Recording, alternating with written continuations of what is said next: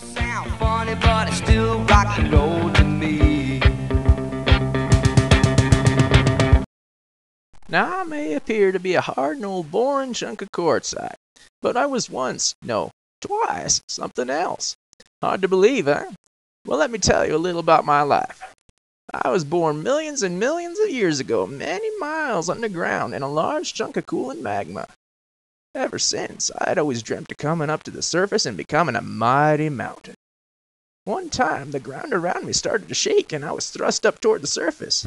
Finally, my chance to see the sun. For a short time, I enjoyed bathing in the light of the sun, but then winter came and came and came.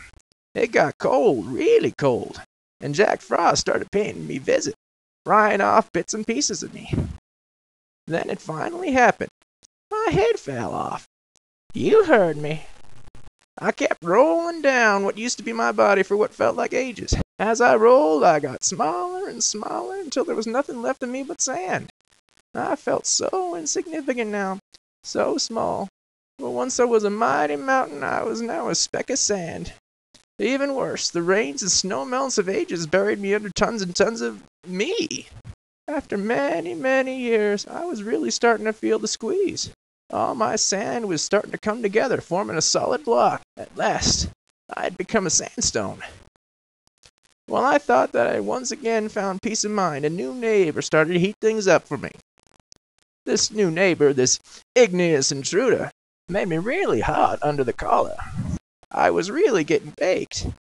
However, just as I thought I couldn't take any more, things started to cool down. It was then I started to notice a difference.